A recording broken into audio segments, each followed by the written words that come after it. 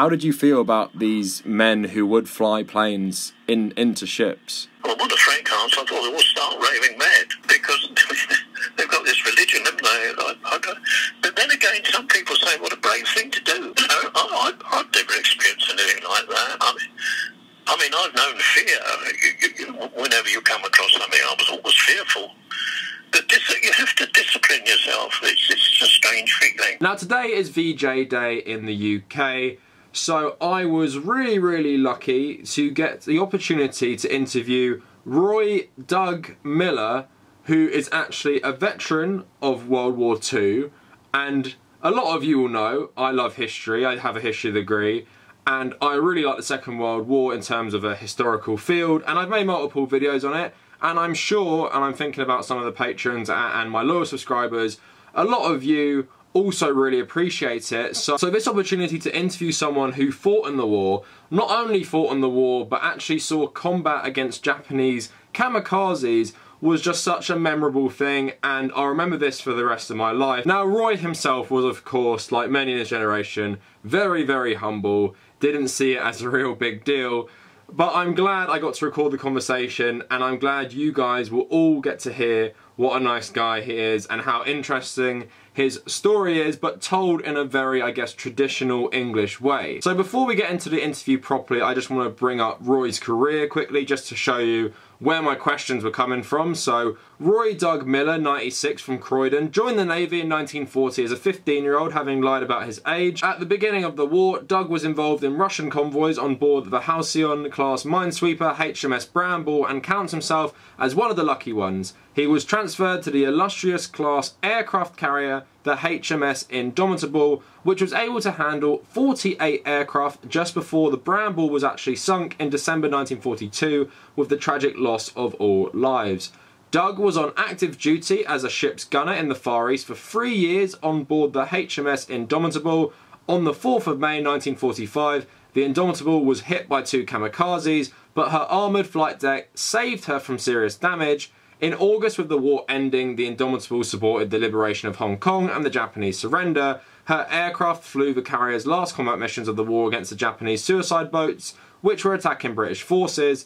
Doug remembers vividly that the Japanese did not want to surrender, and the ship's crew were warned that many Japanese aircraft had not surrendered and to be alert and ready to shoot them down. During the week after VJ Day, Doug helped guard government buildings in Hong Kong before the Indomitable returned to Sydney. So one last thing, this was done through something called the Taxi Charity, and their links will be in my description, but just for a brief overview of what they do. So the Taxi Charity for Military Veterans was formed in Fulham in 1948. To work for the benefit, comfort and enjoyment of military veterans, and arranges many trips every year for veterans from all conflicts. The charity offers international trips to the Netherlands, Belgium and France, UK day trips to concerts or museums, transport to attend fundraising events, as well as special days out to catch up with friends and comrades. To fund and facilitate these outings, the charity is wholly reliant on generous donations from members of the public, businesses and trusts, and the amazing group of London licensed taxi drivers who offer their time and vehicles free.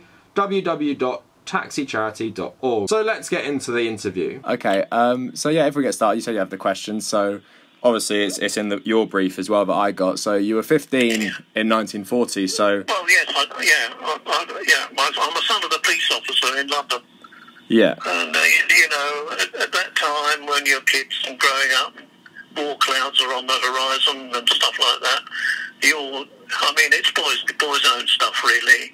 You think, oh, well, you get these ideas. And I thought I'd want to go into the services of some sort. I always thought about the Navy. But then I went on a little walk up Whitehall one day, and I called in various offices. I looked at the Army, I looked at the Air Force, and I finished up in the Whitehall. And I joined up as a boy. Yeah, my family life was a bit tough. My dad was a police officer. People don't know what it's like at the beginning of the war. A lot going on, and lots of family life was changing rapidly. And it wasn't easy for kids growing up at that time, to be honest. But there you go. You're filled with it's boys' own stuff, really. And had you ever been on a boat before? Well, yes, I had my relatives on my stepmother's side. Were Salonians in the Isles of Scilly. don't know if you've ever heard of the Isles of Scilly, but a beautiful group of islands off the coast of Cornwall. And I used to go down there on holidays as a kid. Yeah, my old step-granddad used to, I loved the sea. That was why I went. I always wanted to go.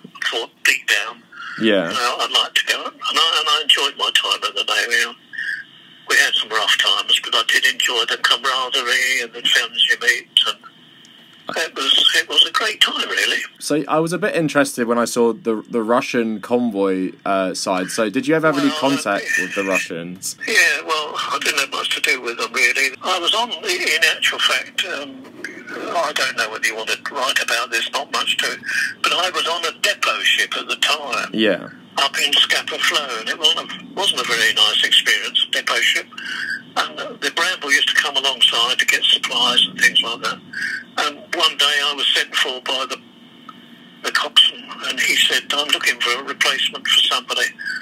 And they asked me lots of questions, and they were intrigued by the fact that I was an ex-boy sailor. I don't want to sound facetious, but we knew our stuff, had good training, Yeah. and he said, look, I'm looking for somebody to take the place of somebody. How do you feel about it? I said, I'd like it very much. It's a lovely ship, it's very smart. And so I went and packed my bag and hammock and went on board. And they gave me the job as a helmsman. So that was my job on the ship. I was on the wheel. So you're on the helm, and then how did you come about to switching to the Indomitable? Well, that was the Bramble, of course, was sadly, as you know, it was only a temporary measure.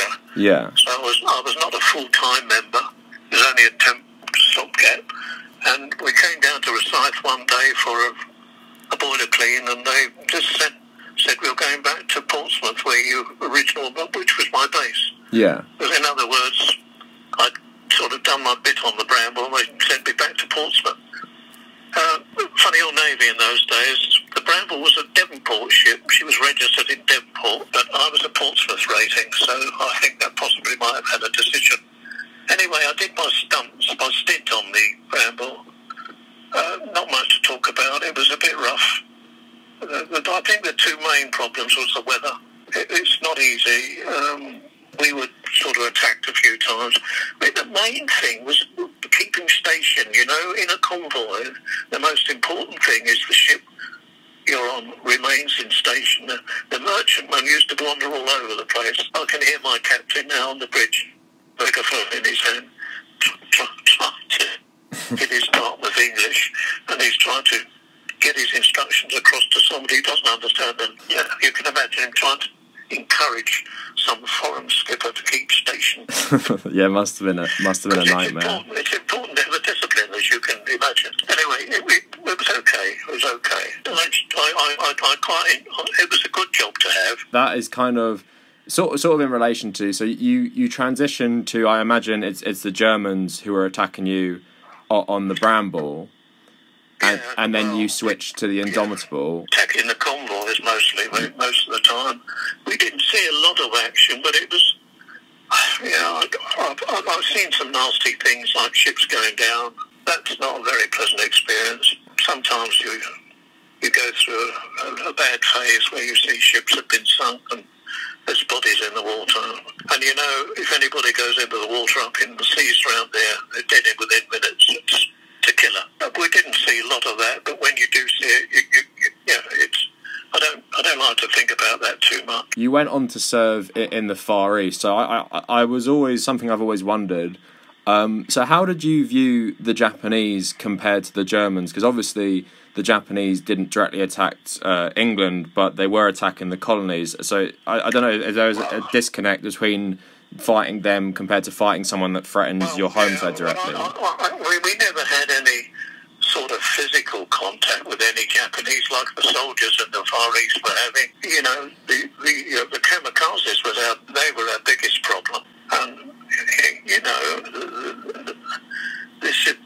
they're just sworn to their emperor. They've got this, I forget what they called it now, some sort of banzai they called it. It was a religion, really, kamikaze. Yeah. It was harikari, wasn't it? Word was. We had briefs from our gunnery officer before we left. We had long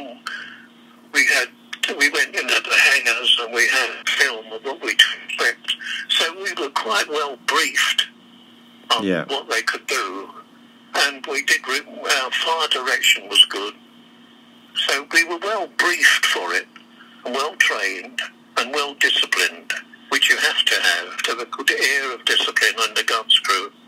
And there's 8 of us on the gun. One of your questions was what type of gun? It was the old pom-pom. Oh, okay. I don't know if you remember the pom-poms? Is it more like a flat cannon? And yeah, it's 12 barrels. Yeah. It used to be known as the Chicago piano. This is just a skylark because it was named after in America, the days of prohibition. Yeah. These gangsters had these Tommy guns. Yeah. And they used the rate of fire. And we used to call it the Chicago piano. Everybody say, what the hell is the Chicago piano? It's a pom-pom, really. a rapid fire, a very good weapon, and we did well with it. To that point is, you said you were very disciplined, so I imagine you're not thinking this when you're in action, but how did you feel about these men who would fly planes into ships? Well, what a frank answer. I thought they would start raving mad, because they've got this religion, haven't they? But then again, some people say, what a brave thing to do. I've never experienced anything like that. I mean, I've known fear. Whenever you come across something, I was always fearful. But you have to discipline yourself. It's a strange feeling. When you're up against it, you're going to do something. But, these people were just dedicated. Their emperor was their god. And to me as a young man out there, it's very difficult to understand it, frankly. I guess it's still very difficult for people to understand. Yeah. But when they're coming at you've got to remain total discipline. It's not bravery. There's no such thing as bravery. You do the job. And I guess, like you're saying, that's how you got to do it. But if you don't do it, they're going to get you, aren't they? It's just, if you ask anybody that's had a physical effort in a war up against it, it's either them or you. It's a simple thing. If you didn't do your job, So it was a discipline, really, and we had that discipline. You experienced these kamikazes, so obviously, with the anniversary of everything, and a lot in the news is the atomic bomb. So how did you and the crew react when you heard news of the atom bombs? We heard about this. I've said this before.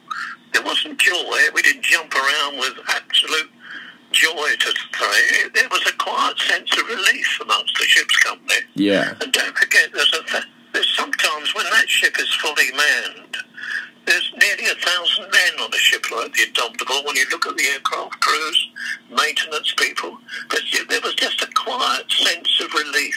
So I'd like to describe it. We didn't go overboard. We didn't even splice the main brace, which in naval terms, as you know, it was when you celebrate something and the king or somebody gives you the order to splice the main brace, that means you have double tots of rum or something stupid. We didn't do anything like that. Yeah. We didn't go potty.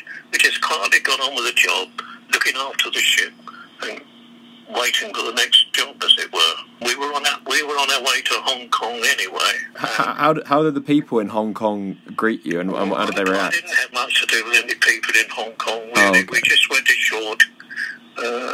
Some of the boys whipped. I was in the gunnery division, so that meant, together with Royal Marines, we went ashore just to take over sentries at different government buildings. It didn't last long. There was nothing really. It was all a bit boring, and it didn't last long. We went back to the ship, and it was just a token, really. I've just thought of a question quick, because you said the boredom. I've recently been reading a book by Oliver Stone, who fought in Vietnam, and he said most of war is just boredom. What do you think about that statement? Well, there is. There's lots of period when you're doing nothing. But when you're on watch all the time, you do your 4-hour stint.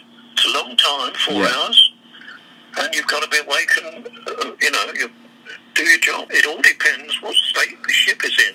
I don't know if you know anything about naval routines. There's 3 routines in a ship. There's the cruising station, where you're all cruising along, everybody just quietly doing their job. There's the defence stations when you're aware that there is enemy in the area, and there's action stations when you're really ready to go into action against it. If you imagine that, you can't stay at action stations all the time. Yeah. There's got to be a time in a ship when you have to relax, and you have to take on food. You've got to, you've got to be able to sleep at some stage. It depends what phase we were in as to how we reacted in that ship. What people forget when we see these movies and everything is like there's a lot of human life that has to go on between the action and stuff. Yeah. You have to keep yourself clean, and you have to be fed. Yeah. It's a discipline. It's a discipline. So what was it like, and what year did you finally get home? Well, just after the surrender, I came home on HMS Devonshire, which was a cruiser. Yeah. I came back to England in that because I had a career in front of me. I had to get on, So what was it like when you first, the first couple of days back? Oh, well, yeah, it's a bit strange, really. It was a strange feeling getting back. We came back into Devonport. Yeah. And we went up to my base. I was based at, my home base was at Portsmouth Gunnery School. That's where I always went when I left the ship. I went back to my gunnery school, and there was always something going on. And then that's where I was based for several months. And as you know from the record, I went through the ranks, and I did instructional work and stuff like that. So sense of relief, I guess, to get back to normal in some ways. Well, yes. We overreact. None of us were just quietly pleased that it was all over, really. It seems like such an old-fashioned English way to think about it. Well, that's how we were brought up, weren't we? Yeah. We were that generation. We weren't heroes. We just did our job. And speaking of that, because you're obviously very, very humble, how do you feel today with how your generation are revered? In terms of the whole of English history, we'd say like your generation and the men and women who served during the war are like the finest generation. How do you feel about that sentiment? I don't talk to many people these days at my age. Yeah. Who are in the forces, but I'm always treated with the greatest respect. I'm a very enthusiastic member of the Burma Star Association, and I have been for many years, and I make a great deal of pleasure out of that, meeting people. And that's how I spent my remaining years, to be honest. And the Legion, of course, and some nice experiences. Pleasure of going and meeting Theresa May one day. Oh wow! Happy day, and yeah, that was lovely. And she took me all over Downing Street and showed me around. That was a wonderful day. We enjoyed that very much. We were just shown everything in Downing Street. It was a fantastic time. And whatever your politics are, she was very kind to me. So I was just writing something about the medication British soldiers had to take. Oh yes. Now, but that was interesting. I did have some malaria problems at one stage in my life out there. Yeah. Most of us had that, because I don't know, but if you know places like Trincomalee in Sri Lanka, places like that, you go up in these creeks and because the mosquitoes are there was a bit of malaria about, and some of it became, what's the worst? There's another disease that comes on from malaria. It's a nasty one. I did have a touch of it, and that manifested itself later on in life, because when I left the Navy, I had a couple of nasty little turns. I don't want to take up too much more of your time. It's been really great getting to speak to you, because I've never spoken to a veteran before. But just to round this all off, so I kind of touched on it, but like if you could say like what your service and what your generation's service meant, how do you think younger people who will be growing up without as many people like you around to tell these stories, how do you think they should feel about your service, and is there any like message to take away from it? It's a subject I haven't given a great deal of thought to. I can say this: I joined as a boy, I became a man, and I enjoyed my service life. The discipline, you have to take the discipline. It's a way of life. I enjoyed it. I won't say I was over enthusiastic about some of the things we had to do. But one thing you have in a ship like the Indomitable, one of the most important things you have is you have to keep yourself clean, because you get nasty it's like little diseases run around the ship because people don't keep themselves clean. I can tell you a little story about Sydney. Yeah, no, if you're happy to, then go ahead. Can I tell it to you? Yeah, I never tire of telling this story. Yeah, go for it. When we first went to Sydney, as the ship approached Sydney Harbour, I don't know if you know your geography, but there's two great cliffs as the entrance of Sydney Harbour. You go through a big entrance. Yeah. And we were on parade on the flight deck, all my boys in my division, my guns crew, we were all formed up in our best whites because the ship is entering harbour. You know, when a great ship enters a harbour, she has to be dressed overall, we called it. Yeah. You're all in your number ones and you're all paraded, and the officers are standing there bringing you to attention and all that sort of thing. Yeah. So you come in with a certain amount of aplomb. I can use the word like that. Yeah. And as you come through the heads of Sydney, there are two cliffs, one on either side of you. And as you go through, as you look into, the thing opens up just like an envelope. Yeah. It's like going in, and all of a sudden, in front of you, is the harbour. The harbour's all opened up to you. Yeah. And all these little boats come out to meet you. Little local boats coming out to meet you and say, and bid you welcome to Sydney. It was a moving experience, and I'll never forget it. It was lovely. You were defending the Australians, weren't you, as well? Oh, they were so welcoming. We tied up at Woolloomooloo, which is the hub down by where the Opera House is now. It wasn't there, of course, when I went there. And then we tied up, and I remember the first night I went ashore. Although it was lovely. The first thing I did was walk up under the Sydney Bridge. And, you know, you don't get that sort of thing as an 18, 19-year-old boy. Here I am, all those miles away from home, in a lovely city like that. And the beer was good. and the women were probably very grateful to see the sailors. And their hospitality was out of this world. They made us very welcome.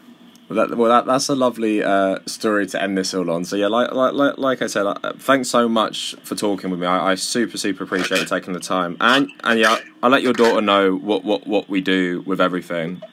Yes, if you would, I'd be very interested to see how it goes. So I hope you guys enjoyed that fascinating interview with a World War II veteran. If you actually have anything to say to him that's nice, please put it in the comments and I'll really compile them and maybe I'll send them to him. As usual, please subscribe to the channel, check out my social media at the Kavernacle, check out my Patreon in the description, and if you made it through all of that, thank you for watching.